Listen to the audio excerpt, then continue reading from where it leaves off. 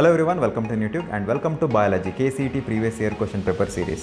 ಇಲ್ಲಿ ನಾನು 2020 Biology KCET paper ಅನ್ನು ಸಾಲ್ವ್ ಮಾಡ್ತಾ ಇದ್ದೀನಿ. ಈಗಾಗಲೇ ನಾನು ಮೊದಲ 2 ಪಾರ್ಟ್ಗಳನ್ನು ಅಪ್ಲೋಡ್ ಮಾಡಿದ್ದೀನಿ. ನೀವು ಆ ವಿಡಿಯೋಸನ್ನು ನೋಡಿಲ್ಲ ಅಂದರೆ ದಯವಿಟ್ಟು ನೋಡಿ. ನಿಮಗೆ ಈ ವಿಡಿಯೋ ಸೀರೀಸ್ ಇಷ್ಟ ಆಗಿದ್ರೆ ದಯವಿಟ್ಟು ಲೈಕ್ ಮಾಡಿ, ಜೊತೆಗೆ ಶೇರ್ ಮಾಡಿ ಹಾಗೂ ಈ ಚಾನಲ್ಗೆ ಸಬ್ಸ್ಕ್ರೈಬ್ ಮಾಡಿ. Question number 41. A chili plant was severely infected with chili mosaic virus. Identify the technique that helps to raise virus-free plants in the next generation from the above virus-infected plant. So already ಇಲ್ಲಿ chilli plant ಒಂದು ವೈರಸ್ಸಿಂದ infect ಆಗಿದೆ.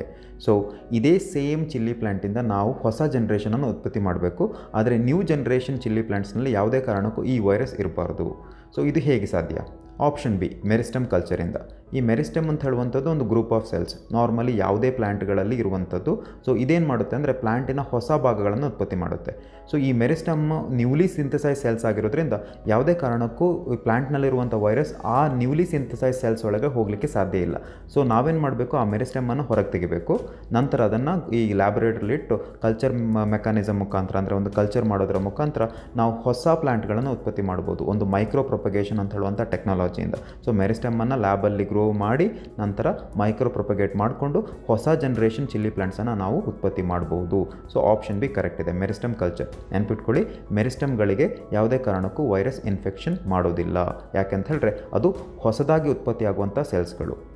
Option A ನೋಡೋದಾದರೆ artificial hybridisation ನಿಮಗೆ ಗೊತ್ತಿದೆ, emasculation ಹಾಗೂ bagging ಅಂತ ಹೇಳುವಂಥದ್ದು. Self pollination ಬಗ್ಗೆ ನಿಮಗೆ ಗೊತ್ತಿದೆ, ಆಟೋಗ್ಯಾಮಿ ಅಂತ ಕರಿತೀವಿ. ಹೈಡ್ರೋಪಾನಿಕ್ಸ್ ಅಂತ ಹೇಳಿದ್ರೆ ಒಂದು ಪ್ಲ್ಯಾಂಟನ್ನು, ಫಾರ್ ಎಕ್ಸಾಂಪಲ್ ಆ ಪರ್ಟಿಕ್ಯುಲರ್ ಪ್ಲ್ಯಾಂಟ್ ಒಂದು ಪರ್ಟಿಕ್ಯುಲರ್ ನ್ಯೂಟ್ರಿಯೆಂಟ್ ಕೊರತೆಯಿಂದ ಬಳಲ್ತಿದ್ರೆ ಇದಕ್ಕೆ ನಾವು ಒಂದು ಈ ಲಿಕ್ವಿಡಲ್ಲಿ, ಅಂದರೆ ನೀರಿನಲ್ಲಿ ಸ್ವಲ್ಪ ಅದಕ್ಕೆ ಬೇಕಾದಂಥ ಒಂದು ಪರ್ಟಿಕ್ಯುಲರ್ ಮಿನರಲ್ಸನ್ನು ಹಾಕಿ ಬೆಳೆಸ್ತಾರೆ. ಇದಕ್ಕೆ ನಾವು ಹೈಡ್ರೋಪಾನಿಕ್ಸ್ ಅಂತ ಕರೆಯೋದು. ಸೊ ಆಪ್ಷನ್ ಬಿ ಕರೆಕ್ಟ್ ಇದೆ. Question number 42. In sewage treatment, secondary treatment is considered highly significant because ಅಂತ ಕೇಳಿದ್ದಾರೆ. ಬಹಳ ಸಿಂಪಲ್, ಆಪ್ಷನ್ ಬಿಗೆ ಹೋಗ್ಬೋದು. ಇಟ್ ರೆಡ್ಯೂಸಸ್ BOD ಅಂದರೆ biochemical oxygen demand level of sewage. ನಮಗೆ ಗೊತ್ತಿರುವ ಹಾಗೆ ಸೊ ನಾರ್ಮಲಿ ಸೀವೇಜ್ ವಾಟರ್ ಅಂದರೆ ಎಫ್ಲುಯೆಂಟ್ನಲ್ಲಿ ಆರ್ಗ್ಯಾನಿಕ್ ಮ್ಯಾಟರ್ ಇರುತ್ತೆ. ಇದರಿಂದಾಗಿ ಆ ಒಂದು ವಾಟರ್ ಏನಾಗಿದೆ, ಹೈಲಿ ಪೊಲ್ಯೂಟೆಡ್ ಆಗಿದೆ. ಸೊ ಈ ಆರ್ಗ್ಯಾನಿಕ್ ಮ್ಯಾಟರ್ನ ರೆಡ್ಯೂಸ್ ಮಾಡಲಿಕ್ಕೆ ನಾವು ಏರೋಬಿಕ್ ಬ್ಯಾಕ್ಟೀರಿಯಾನ ಯೂಸ್ ಮಾಡಬೇಕು. ಆಲ್ರೆಡಿ ಏರೋಬಿಕ್ ಬ್ಯಾಕ್ಟೀರಿಯಾ ಆ ನೀರಿನಲ್ಲಿ ಇರುತ್ತೆ. ಸೊ ಇದೇನು ಮಾಡುತ್ತೆ ಅಂತ ಹೇಳಿದ್ರೆ ಈ ವಾಟರ್ನಲ್ಲಿ ಇರುವಂಥ ಆಕ್ಸಿಜನನ್ನು ಕನ್ಸ್ಯೂಮ್ ಮಾಡಿಕೊಂಡು ಆರ್ಗ್ಯಾನಿಕ್ ಮ್ಯಾಟರ್ನ ತಿಂತಾ ಹೋಗ್ತದೆ, ಅಂದರೆ ಡೈಜೆಸ್ಟ್ ಮಾಡ್ತಾ ಹೋಗ್ತದೆ. As A result organic matter level decreases. At the same time ಈ ಬ್ಯಾಕ್ಟೀರಿಯಾಕ್ಕೆ, ಅಂದರೆ ಏರೋಬಿಕ್ ಬ್ಯಾಕ್ಟೀರಿಯಾಕ್ಕೆ ಆಕ್ಸಿಜನ್ ಬೇಕು, ಆಕ್ಸಿಜನ್ ಲೆವೆಲ್ ಕೂಡ ಕಡಿಮೆ ಆಗ್ತಾ ಹೋಗ್ತದೆ. So it is the amount of oxygen that is required by the bacteria to digest organic matter present in 1 litre of water, ಅಂದರೆ BOD. So BOD ಕಡಿಮೆ ಇದೆ ಅಂತ ಹೇಳಿದ್ರೆ ಪೊಲ್ಯೂಟೆಂಟ್ ಲೆವೆಲ್ ಕಡಿಮೆ ಇದೆ, BOD ಹೆಚ್ಚಿದೆ ಅಂತ ಹೇಳಿದ್ರೆ ಪೊಲ್ಯೂಟೆಂಟ್ ಲೆವೆಲ್ ಹೆಚ್ಚಿದೆ. ಸೊ ಆಪ್ಷನ್ ಬಿ ಕರೆಕ್ಟ್ ಇದೆ. ನಾನು ಇದರ ಬಗ್ಗೆ ಆಲ್ರೆಡಿ ಹಿಂದಿನ ಸೆಷನಲ್ಲಿ ಡೀಟೇಲ್ಡಾಗಿ ನೋಟ್ಸ್ ಕೂಡ ಕೊಟ್ಟಿದ್ದೇನೆ, ಎಕ್ಸ್ಪ್ಲೇನ್ ಕೂಡ ಮಾಡಿದ್ದೇನೆ.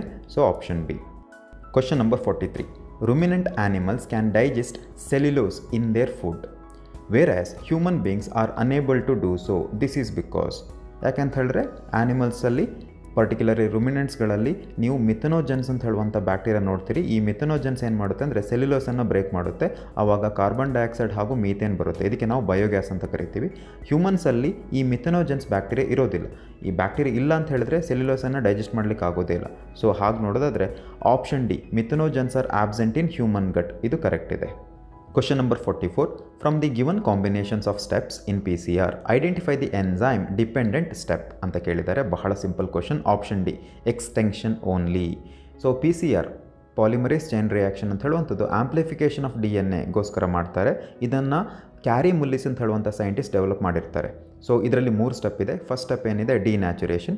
ಇದರಲ್ಲಿ ಡಬಲ್ ಸ್ಟ್ಯಾಂಡರ್ಡ್ DNA ಅಂದರೆ 94 ಡಿಗ್ರಿ ಸೆಲ್ಸಿಯಸಲ್ಲಿ ಸ್ವಲ್ಪ ಟೆಂಪ್ರೇಚರ್ ರೈಸ್ ಮಾಡಿದಾಗ ಆಟೋಮೆಟಿಕ್ಕಾಗಿ ಹೈಡ್ರೋಜನ್ ಬಾಂಡ್ಸ್ ಏನಿದೆ ಈ ಬೇಸ್ ಪೇರ್ಸ್ಗಳ ನಡುವೆ ಅದು ಬ್ರೇಕ್ ಆದಾಗ ಈ double standard DNA single standard DNA ಆಗಿ ಉತ್ಪತ್ತಿ ಆಗ್ತದೆ. ಅಂದರೆ ನಿಮಗೆ 2 ಪೀಸ್ DNA ಸಿಗ್ತದೆ, ಸಿಂಗಲ್ ಸ್ಟ್ಯಾಂಡರ್ಡ್. ಸೊ ನೆಕ್ಸ್ಟ್ ಬರೋದು ಅನೇಲಿಂಗ್ ಅಂತ ಹೇಳಿ. ಅನೇಲಿಂಗಲ್ಲಿ ಕೆಲವು ಪ್ರೈಮರ್ಸ್ಗಳನ್ನು ಹಾಕ್ತಾರೆ, ಅಂದರೆ ಕಾಂಪ್ಲಿಮೆಂಟ್ರಿ ಬೇಸಸ್ ಇರುವಂಥ ಪ್ರೈಮರ್ಸ್ಗಳನ್ನು ಹಾಕ್ತಾರೆ. ಇದು ಕೂಡ ಸಿಂಗಲ್ ಸ್ಟ್ಯಾಂಡರ್ಡ್. ಸೊ ಸಣ್ಣ ಸ್ಟ್ರೆಚ್ ಇರುತ್ತೆ. ಸೊ ಅದನ್ನು ಹಾಕಿದಾಗ ಎಲ್ಲಿ ಕಾಂಪ್ಲಿಮೆಂಟ್ರಿ ಬೇಸ್ ಪೇರ್ ಇದೆಯೋ DNAಲಿ ಅದಕ್ಕೆ ಹೋಗಿ ಬೈಂಡ್ ಆಗ್ತದೆ. ನಂತರ 3ನೇ ಸ್ಟೆಪ್ ಏನಿದೆ, ಎಕ್ಸ್ಟೆನ್ಷನ್ ಅಂತ ಹೇಳಿ. ಸೊ ಇಲ್ಲಿ ಒಂದು ಎನ್ಸೈಮ್ ಟಕ್ ಪಾಲಿಮರೇಸ್, ಥರ್ಮಸ್ ಆಕ್ವಾಟಿಕಸ್ ಪಾಲಿಮರೇಸ್ ಎನ್ಸೈಮನ್ನು ಹಾಕ್ತಾರೆ. ಇದೊಂದು DNA ಪಾಲಿಮರೇಸ್ ಎನ್ಸೈಮ್. ಸೊ ಇದು ರೆಪ್ಲಿಕೇಷನಲ್ಲಿ ಹೇಗೆ ಈ DNA ಪಾಲಿಮರೇಸ್ ಎನ್ಸೈಮ್ ಯಾವ ಥರ ಒಂದು ಸಿಂಗಲ್ ಸ್ಟ್ಯಾಂಡರ್ಡ್ನ ಬೆಳೆಸ್ತದೋ ಅದೇ ಥರ ಇದು ಎಕ್ಸ್ಟೆನ್ಷನ್ ಮಾಡ್ಕೊಳ್ತದೆ. ಸೊ ಆಪ್ಷನ್ ಡಿಯಲ್ಲಿ ಅಂದರೆ ಎಕ್ಸ್ಟೆನ್ಷನ್ ಪ್ರಾಸೆಸಲ್ಲಿ ಎನ್ಸೈಮ್ ಇರುತ್ತೆ, ಎನ್ಸೈಮ್ ಬೇಕಾಗ್ತದೆ. So option D. Question number 45 ನೋಡೋಣ. ಬಯೋಲಿಸ್ಟಿಕ್ಸ್ method is suitable for gene transfer into. ಬಯೋಲಿಸ್ಟಿಕ್ ಅಂದರೆ ಜೀನ್ ಗನ್ ಮೆಥಡ್. ಇಲ್ಲಿ ಗೋಲ್ಡ್ ಅಥವಾ ಟಂಗ್ಸ್ಟನ್ನ ಯೂಸ್ ಮಾಡ್ತಾರೆ. ಇದಕ್ಕೆ RDNA ರಿಕಾಂಬಿನೆಂಟ್ DNA ಅಟ್ಯಾಚ್ ಮಾಡ್ತಾರೆ. ನಂತರ ಹೈ ವೆಲಾಸಿಟಿಯಲ್ಲಿ ಬಿಡ್ತಾರೆ. ಸೊ ಅಲ್ಲಿ ಪ್ಲಾಂಟ್ಸಲ್ಲಿ ಏನು ಇಟ್ಟಿರ್ತಾರೆ ಅದರೊಳಗಡೆ ಗೋಲ್ಡ್ ಮತ್ತು ಟಂಗ್ಸ್ಟನ್ ಒಳಗೆ ಹೋಗ್ತದೆ, ಯಾಕಂದರೆ ಹೈ ವೆಲಾಸಿಟಿ ಇರುತ್ತೆ. ಸೊ ಅದ್ರ ಜೊತೆಗೆ ರಿಕಾಂಬಿನೆಂಟ್ DNA ಕೂಡ ಸೆಲ್ ಒಳಗಡೆ ಹೋಗಿಬಿಡ್ತದೆ. So it is the method to transfer the RDNA into the plant cell. So option D correct ಇದೆ. ಸೊ ಒಂದು ಕಾನ್ಸೆಪ್ಟ್ ಬರುತ್ತೆ ಕಾಂಪಿಟೆನ್ಸಿ ಅಂತ ಹೇಳಿ, ಇದು ಬಯೋಟೆಕ್ನಾಲಜಿಯಲ್ಲಿರೋದು. ಕಾಂಪಿಟೆನ್ಸಿ ಅಂದರೆ it is the ability of the cell to take up RDNA ಅಥವಾ foreign DNA. So animal ಸೆಲ್ಸ್ಗೆ ನಾವು ಏನಾದರೂ RDNAನ ಹಾಕಬೇಕಾದ್ರೆ 2 ಮೆಥಡ್ಗಳನ್ನು ಯೂಸ್ ಮಾಡಬೇಕು. ಒಂದು ಮೆಥಡು ಮೈಕ್ರೋ ಇಂಜೆಕ್ಷನ್, ನೆನ್ಪಿಟ್ಕೊಳ್ಳಿ, ಕೇಳೋ ಚಾನ್ಸ್ ಇದೆ. ಇನ್ನೊಂದು ಮೆಥಡು ಡಿಸ್ಆರ್ಮ್ಡ್ ರೆಟ್ರೋವೈರಸ್. ಸೊ ಇದನ್ನು ನೆನ್ಪಿಟ್ಕೊಳ್ಳಿ. ಸೊ ಆ್ಯನಿಮಲ್ ಸೆಲ್ಗೆ ಕೇಳಿಲ್ಲ ಇಲ್ಲಿ. ಸೊ ಆಪ್ಷನ್ ಬಯೋಲಿಸ್ಟಿಕ್ ತಗೊಳ್ಳೋದಾದರೆ ಅದು ಪ್ಲಾಂಟ್ ಸೆಲ್ಗೆ ಮಾತ್ರ ಯೂಸ್ ಮಾಡ್ತಾರೆ. ಆಪ್ಷನ್ ಡಿ ಕರೆಕ್ಟ್ ಇದೆ. ಕ್ವಶನ್ ನಂಬರ್ 46 ನೋಡೋಣ. Identify the labels M&N in the following agarose gel electrophoresis representation. ಬಹಳ ಸಿಂಪಲ್ ಕ್ವಶನ್ ಇದು. Biotechnology chapter. Agarose gel electrophoresis ಯಾಕೆ ಯೂಸ್ ಮಾಡ್ತಾರೆ ಅಂತ ಹೇಳಿದ್ರೆ separation and isolation of the DNA fragments after treating with restriction ಎಂಡೋನ್ಯೂಕ್ಲಿಯಸ್. So capital letter M ಏನಿದೆ ಅಂದರೆ largest DNA bands ಅಥವಾ fragments. N ಏನಿದೆ ಅಂತ ಹೇಳಿದ್ರೆ ಸ್ಮಾಲೆಸ್ಟ್ DNA ಫ್ರಾಗ್ಮೆಂಟ್ಸ್ ಅಥವಾ bands. So option C correct ಇದೆ, ನೆನ್ಪಿಟ್ಕೊಳ್ಳಿ. ಇಲ್ಲೊಂದು 2 ವಿಷಯನ ಹೇಳ್ತೀನಿ. ಒಂದು ಇಲ್ಯೂಷನ್ ಅಂತ ಹೇಳಿ. ಇಲ್ಯೂಷನ್ ಅಂದರೆ it is the process of removal of the selected ಅಥವಾ desired DNA fragments from the agarose gel plate. ನೆನ್ಪಿಟ್ಕೊಳ್ಳಿ, ಇದಕ್ಕೆ ಇಲ್ಯೂಷನ್ ಅಂತ ಕರೀತಾರೆ. ಇನ್ನೊಂದು stain used in the agarose gel electrophoresis ಯಾವುದಂದರೆ ಇಥಿಡಿಯಂ bromide. ಇದೆರಡು ನೆನ್ಪಿಟ್ಕೊಳ್ಳಿ, ಕೇಳುವ ಚಾನ್ಸಸ್ ಜಾಸ್ತಿ ಇದೆ. ಸೊ ಈ ಕ್ವಶನ್ಗೆ answer option C. Question number 47 ನೋಡೋಣ. ಇನ್ RNA interface the dsRNA molecule prevents ಅಂತ ಕೇಳಿದ್ದಾರೆ. ಸೊ ಇದು mRNA ಸೈಲೆನ್ಸಿಂಗ್ ಅಥವಾ RNA ಇಂಟರ್ಫೆರೆನ್ಸ್ ಅಂತ ಹೇಳುವಂಥ ಒಂದು ಟೆಕ್ನಾಲಜಿಯಿಂದ ತೆಗೆದಂಥ ಒಂದು ಕಾನ್ಸೆಪ್ಟ್ ಇದು. ಸೊ ಇದು biotechnology application ಚಾಪ್ಟರ್ದು. Option C translation of mRNA. ನಮಗೆ ಗೊತ್ತಿದೆ RNA ಸೈಲೆನ್ಸಿಂಗ್ ಅನ್ನೋದು mRNAನ ಸೈಲೆನ್ಸಿಂಗ್ ಮಾಡುವಂಥದ್ದು. ಸೊ ಇದು ಟ್ರಾನ್ಸ್ಲೇಷನ್ ಆಗಲಿಕ್ಕಿಂತ ಮುಂಚೆ ನಡೆಯುವಂಥ ಪ್ರಾಸೆಸ್. mRNA ಏನು ಉತ್ಪತ್ತಿ ಆಗ್ತದೆ ಟ್ರಾನ್ಸ್ಕ್ರಿಪ್ಷನಿಂದ, ಆವಾಗ ಡಬಲ್ ಸ್ಟ್ಯಾಂಡರ್ಡ್ RNA ಏನಿದೆ ಅದು mRNAನ ಕಟ್ ಮಾಡಿ ಹಾಕಿಬಿಡ್ತದೆ. ಸೊ ಆವಾಗ mRNA ಟ್ರಾನ್ಸ್ಲೇಷನ್ ಆಗಲಿಕ್ಕೆ ಚಾನ್ಸ್ ಇಲ್ಲ. ಸೊ ಆಪ್ಷನ್ ಸಿ ಕರೆಕ್ಟ್ ಇದೆ. ಹಿಂದಿನ ವಿಡಿಯೋದಲ್ಲಿ ಇದ್ರ ಬಗ್ಗೆ ನಾನು ಡೀಟೇಲ್ಡಾಗಿ ಹೇಳಿದ್ದೀನಿ. ಸೊ ಈ ಕಾನ್ಸೆಪ್ಟಿಂದ ನೀವು ಕ್ವಶನನ್ನು ಎಕ್ಸ್ಪೆಕ್ಟ್ ಮಾಡಬಹುದು. ಸೊ ಈ ಕಾನ್ಸೆಪ್ಟ್ ತರೋ ಆಗಿರಿ ನೀವು. ಆಪ್ಷನ್ ಸಿ ಕರೆಕ್ಟ್ ಇದೆ. Question number 48. Nowadays, the early diagnosis of bacterial or viral infection in humans is possible using ಅಂತ ಕೇಳಿದ್ದಾರೆ. Serum analyser, DNA sequencer, PCR, CT scan. CT scan ಅಂದರೆ computer tomography scan. Normally cancer ಡಿಟೆಕ್ಷನ್ಗೆ use ಮಾಡ್ತಾರೆ, ನೆನ್ಪಿಟ್ಕೊಳ್ಳಿ, ಗೊತ್ತಿರಬೇಕು. Option C PCR ಈ ಕ್ವಶನ್ಗೆ correct ಇದೆ. So ನಮಗೆ ಗೊತ್ತಿರೋ ಹಾಗೆ PCR ಯಾಕೆ ಯೂಸ್ ಮಾಡ್ತಾರೆ ಅಂದರೆ ಆಂಪ್ಲಿಫಿಕೇಷನ್ ಆಫ್ DNAಗೋಸ್ಕರ ಯೂಸ್ ಮಾಡ್ತಾರೆ. ಆದರೆ ಇದ್ರ ಜೊತೆಗೆ ಕೆಲವು ವೈರಸ್ ಅಥವಾ ಬ್ಯಾಕ್ಟೀರಿಯಾದಿಂದ ಬರುವಂಥ ಡಿಸೀಸನ್ನು ಡಯಾಗ್ನೈಸ್ ಮಾಡಲಿಕ್ಕೋಸ್ಕರನೂ PCR ಯೂಸ್ ಮಾಡ್ತಾರೆ. ಇದೊಂದು ಕಾಂಪ್ಲೆಕ್ಸ್ ಪ್ರಾಸೆಸ್ ಇದು. ಸೊ ಇಲ್ಲಿ ಮಾರ್ಕರ್ ಆಗಿ ಕೆಲವು ಜೀನೋಮನ್ನು ಯೂಸ್ ಮಾಡ್ತಾರೆ, ವೈರಸ್ ಜೀನೋಮ್ ಅಥವಾ ಬ್ಯಾಕ್ಟೀರಿಯಲ್ ಜೀನೋಮನ್ನು ಯೂಸ್ ಮಾಡ್ತಾರೆ. ಸೊ ಅದ್ರ ಬಗ್ಗೆ ನಾನು ಹೇಳಲ್ಲ, NCERTಲೂ ಇದರ ಬಗ್ಗೆ ಏನು ಡೀಟೇಲ್ ಕೊಟ್ಟಿಲ್ಲ. ನೇರವಾದಂಥ ಕ್ವಶನ್ ಇದು, fact based question. Option C PCR ಅಂತ ಹೋಗೋಣ. ಕ್ವಶನ್ ನಂಬರ್ 49 ನೋಡೋಣ. Which of the following features of plants is not helpful in adapting to dessert life. ನಮಗೆ ಗೊತ್ತಿರೋ ಹಾಗೆ ಈ ಡೆಸರ್ಟ್ ಪ್ಲಾಂಟ್ಗಳಲ್ಲಿ ನೀರನ್ನು ಉಳಿಸ್ಕೊಳ್ಳುವಂಥ ಕೆಲವು ಅಡಾಪ್ಟೇಷನ್ಸ್ ಇರುತ್ತೆ. ಅಂದರೆ ನೀರನ್ನು ಕನ್ಸರ್ವ್ ಮಾಡಬೇಕು, ಕಳ್ಕೊಬಾರ್ದು ಅವು. Presence of thick cuticle on leaf surface. ಹೌದು, ಇದರಿಂದ ಏನಾಗ್ತದೆ, ನೀರು ಹೊರಗೋಗಲ್ಲ. Leaves modified into spines. ಹೌದು, ಲೀಫ್ ಇದ್ದರೆ ಏನಾಗ್ತದೆ, ನೀರು ಟ್ರಾನ್ಸ್ಪಿರೇಷನ್ ಮುಖಾಂತರ ಜಾಸ್ತಿ ಹೋಗ್ತದೆ, ಅದರ ಬದಲು ಸ್ಪೈನ್ಸ್ ಇರುತ್ತೆ.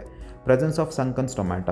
ಸೊ ನಾರ್ಮಲಿ ಈ ಡೆಸರ್ಟ್ ಪ್ಲಾಂಟ್ಗಳಲ್ಲಿ ಸ್ಟೊಮ್ಯಾಟ ಏನಿರುತ್ತೆ ಅಂದರೆ ಒಳಗಿರುತ್ತೆ, ಆ್ಯಕ್ಚುಲಿ ಪ್ಲಾಂಟ್ನ ಒಳಗಿರುತ್ತೆ. ಇದು ಕೂಡ ಕನ್ಸರ್ವೇಷನ್ ಆಫ್ ವಾಟರ್ದು ಒಂದು ಮೆಥಡ್ ಅಷ್ಟೇ. ಇದ್ರ ಜೊತೆಯಲ್ಲಿ ಕ್ಯಾಮ್ ಅಂತ ಒಂದಿರುತ್ತೆ. ಕ್ಯಾಮ್ ಅಂದರೆ ಕ್ರಸುಲೇಷನ್ ಆ್ಯಸಿಡ್ ಮೆಟಬಾಲಿಸಮ್. ಇದೊಂದು ಫೋಟೋಸಿಂಥಸಿಸ್ಸು. ಸೊ ಈ ಕ್ಯಾಮ್ ಮುಖಾಂತರ ಏನು ಮಾಡುತ್ತೆ ಅಂದರೆ ನೀರನ್ನು ಅದು ಸ್ಟೋರ್ ಮಾಡುತ್ತೆ, ಕಳ್ಕೊಳ್ಳಲ್ಲ. ಸೊ ನಾರ್ಮಲಿ ಸ್ಟೊಮ್ಯಾಟ ಏನಾಗುತ್ತೆ ಅಂದರೆ ಬೆಳಗಿನ ಹೊತ್ತಲ್ಲಿ ಕ್ಲೋಸ್ ಆಗಿರುತ್ತೆ, ರಾತ್ರಿ ಹೊತ್ತಿನಲ್ಲಿ ಓಪನ್ ಆಗ್ತದೆ. ಸೊ ಟ್ರಾನ್ಸ್ಪಿರೇಷನ್ ಆಗೋದಿಲ್ಲ. ಟ್ರಾನ್ಸ್ಪಿರೇಷನ್ ಮುಖಾಂತರ ಇದು ನೀರನ್ನು ಕಳ್ಕೊಳ್ಳೋದಿಲ್ಲ, ನೆನ್ಪಿಟ್ಕೊಳ್ಳಿ. Absence of trichomes on leaf surface. ಇಲ್ಲ, ಆ್ಯಕ್ಚುಲಿ ಡೆಸರ್ಟ್ ಪ್ಲಾಂಟ್ಗಳಲ್ಲಿ ಟ್ರೈಕೋಮ್ಸ್ ಇರುತ್ತೆ. ಎಲ್ಲಿ? ಲೀಫ್ ಮೇಲೆ, ಸರ್ಫೇಸ್ ಮೇಲೆ. ಯಾಕೆ ಅಂತ ಹೇಳಿದ್ರೆ ಅದು ಬೆಳಗಿನ ಹೊತ್ತಲ್ಲಿ ಉತ್ಪತ್ತಿ ಆಗುವಂಥ ಈ ನೀರಿನ ಡ್ಯೂಗಳೇನಿದೆ ಅದನ್ನು ಆ್ಯಕ್ಚುಲಿ ಅದು ಹೀರಿಕೊಳ್ತದೆ. As A result plant gets the water. Option D correct. Question number 50. In the following equation of Verhulst Pearl logistic growth, the letter R denotes. ಬಹಳ ಸಿಂಪಲ್ ಇದೆ ಆ್ಯಕ್ಚುಲಿ. ನಾನು ಇದರ ಬಗ್ಗೆ ಡೀಟೇಲ್ಡ್ ಆಗಿ ನೋಟ್ಸ್ ಕೊಟ್ಟಿದ್ದೀನಿ ನನ್ನ ಹಿಂದಿನ KCET ಸೀರೀಸಲ್ಲಿ. dN/dt is equal to Rn into K - n/K ಅಂತ. ಸೊ R ಏನು? Intrinsic rate of natural increase. Option B correct ಇದೆ.